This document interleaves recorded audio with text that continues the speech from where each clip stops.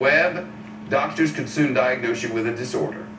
The American Psychiatric Association is updating its so-called Bible, a very influential manual of diagnosing mental disorders from depression to schizophrenia, even anorexia.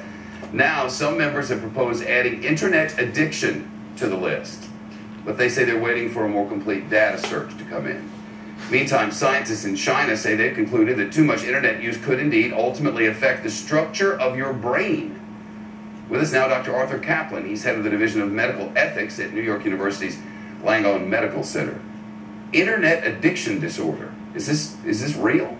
Well, here's how I think about it, Chuck. If you have a person who says, next drink, next drink, next drink, that's addiction. In other words, they can't do anything except head toward this positive thing, this rewarding thing for them. Delicious thing. Delicious thing, maybe next fix, next fix.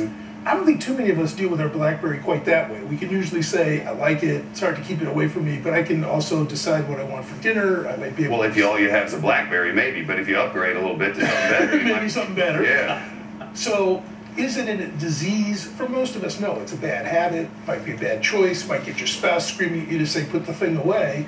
Could it be something that you could get addicted to? Yeah, I think that is possible. So at some far extreme, you know, the kid who plays games 18 hours a day, wakes up and says, where's the game? That's getting closer to the alcoholism, the traditional notion of addiction.